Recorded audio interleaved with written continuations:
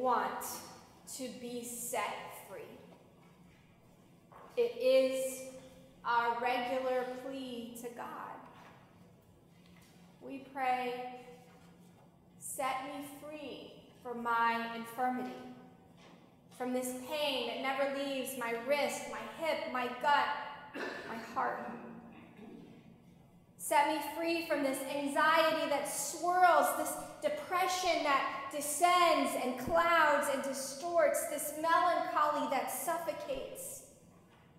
Set us free from pandemics, from systemic racism, from the patriarchy, from homophobia and transphobia. We have been bound up by sin, our own, and the brokenness that harms us all. We are bound by our own mortality and by the evil that stalks life on earth. We plead for freedom, and our ears thrill to hear Jesus' powerful words, unbind him. But can we let go? You've got, I know, a problem in your life right now. It's not like a big problem. It's a nagging problem. You know what I'm talking about, right? It's just something that you encounter day after day after day, and it is killing you.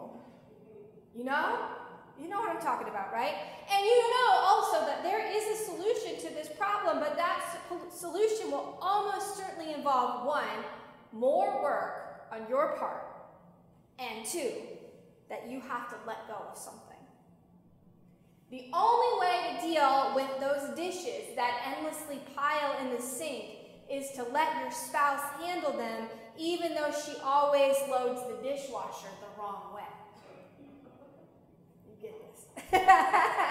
The only way to solve that problem with your colleague is going to be to have that difficult conversation that you're so afraid to have. The only way to make your aging parent safer is to find a new place for them to live. This problem is killing you. And the new life that you long for is only accessible when you let something go. It's a painful truth. And it's true for society too. The only way to unbind those who are impoverished will be to let go of power, to let go of any ideas of worthiness or any bootstraps mentality that assign the poor their lot by the false idea that they have earned it. The only way to unbind us from racism will be to let go of valorizing stories from our past that hide our most grievous sins. The only way to unbind those who are transgender or non-binary is to let go of the idea that made in God's image means following society's definitions of gender. The only way to unbind the natural world from our polluting domination will be to let go of the idea that God gave it to us for our abuse, to let go of the idea that God's resurrection won't extend to animals, plants, water, and air. Ultimately, the only path to equity, the only path to peace, will be for us to let go of the endless quest for power. Years ago, I heard Valparaiso Professor Emeritus Fred Meadner speak to a room of brand new pastors, little baby pastors we were. It was one of the most moving talks I've ever attended, and I actually wrote him for a copy of his remarks, which I treasure. I've probably told you this before, so I hope you'll bear with me. But maybe it was the time in my life. I'd buried my first child. We were contemplating trying again. My call was disintegrating before my eyes. I spent the conference largely in tears, and I think at the time Fred was supposed to be leading a Bible study on Acts, because this was the year that all these little baby pastors were going to grow our churches threefold. So why not hear about the greatest period of growth the church ever saw, save the year Constantine legalized Christianity? But thanks be to God, Fred didn't lead us through Acts. Instead, he just told us the truth. He told us that this work, being a saint, is hard. He told us that life is hard and at times very cruel. In fact, it is so hard that it will kill us all eventually. In fact, he said, the church is just a bunch of crucified people making plans. Isn't that the truth? We say that we were baptized into death because only when we have died and been buried with Christ can we also rise with him.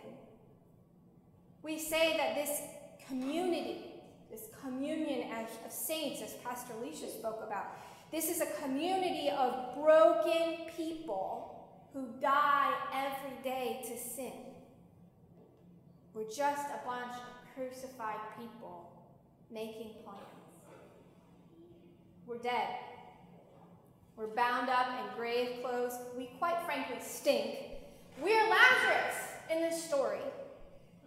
And that's the thing, right? This little tete-a-tete at the tomb is just about the last waypoint for Jesus before he enters Jerusalem the final time. He's only about a week away from his own death. And Nienner says, Jesus could have said, heads up, I'm coming in.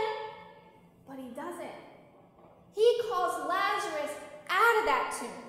Jesus says to Lazarus, essentially, at least in Nienner's reckoning, come out of there, friend. Anyone can die of cancer or pneumonia or humiliation or garden variety mortification. Let us go up to Jerusalem and do it right. Let's give our lives away. Unbind and let go. It is no small call to let go of our own lives, to give ourselves away. Often the letting go is forced upon us. We let go of our job when we are laid off. We let go of our child when they go to college. We let go of our beloveds when they die. But we trust that letting go means new life. That a pink slip is also a promise of new opportunity. We trust that the person who we pack away on that first day of college comes back an amazing adult. And that when we let go of our beloveds, we trust that we will join them in the resurrection yet to come. It is no small call to go from death of one kind to death of another. But then again, it isn't really death to death, but also life to life. Letting go is what it is to be mortal. What it is to live in this world, as Mary Oliver titles a beautiful poem I often return to this time of year, which reads, look, the trees are turning their own bodies into pillars of light, are giving off the rich fragrance of cinnamon and fulfillment. The long tapers of cattails are bursting and floating away over the blue shoulders of the ponds. And every pond, no matter what its name is nameless now. Every year, everything I have ever learned in my lifetime leads back to this. The fires and the black river of loss, whose other side is salvation, whose meaning none of us will ever know. To live in this world, you must be able to do three things: to love what is mortal, to hold it against your bones, knowing your own life depends on it, and when the time comes to let it go, to let it go.